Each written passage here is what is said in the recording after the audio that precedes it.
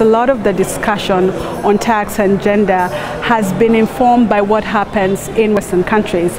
And so what we're trying to do is tell civil society the tax implications on gender are likely to be different in Africa, also because a lot of the discussion in Western countries has concentrated on income taxes, which do not have as much impact in developing countries, in Africa in particular. So what we are telling civil society is basically three things. We're saying we need more research. We need more research that is specific to countries at the local level to really understand that impact.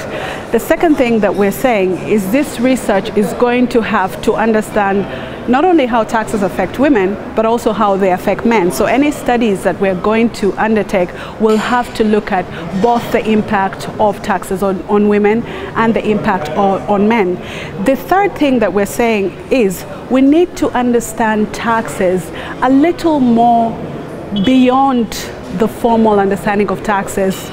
A lot of the discussion on taxes has been on formal taxes such as income tax and value-added tax, but there's a lot more that people, especially poor people in developing countries and Africa in particular, pay. They might not be called taxes, they might be called user fees, they might be called charges, but we believe that to really understand the impact, then we have to widen the debate and we have to look at other aspects of taxation.